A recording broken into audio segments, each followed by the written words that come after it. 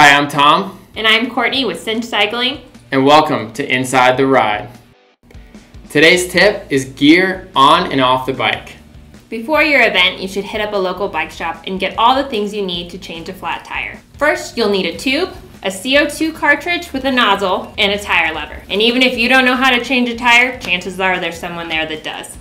The week before your big event, it's important to do a thorough bike check. There's 3 key areas that I like to check on my bike before my event.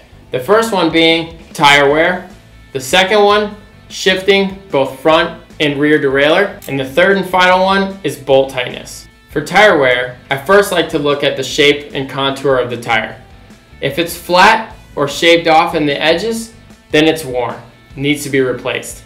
If it has a nice oval or round contour, then you still have plenty of tread and it's good to go. Next up is the shifting. A lot of people avoid this, but good crisp shifting the day of the event is key to having a good time out on the Elephant Rock. First, check your front derailleur. I like to make sure that it's indexing properly, it's not kicking the chain off the big chain ring or the inner chain ring. Next, check the shifting of the rear derailleur. You want to look for clean, crisp shifts, both down and up, and it's hitting all the gears in between. The last area you guys should check the week before your event is the bolt tightness in your bike. I've had too many times where my handlebars have slipped when I've hit a bump.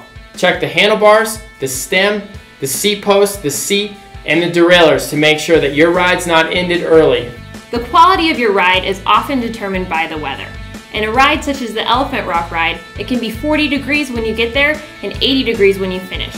So I recommend having layers that you can take off. We recommend arm warmers and a pocket liner vest. Keeping all these tips in mind will ensure that you have a smooth ride at the Elephant Rock. Thanks for tuning in. We hope to ride with you at the Elephant Rock Ride June 5th.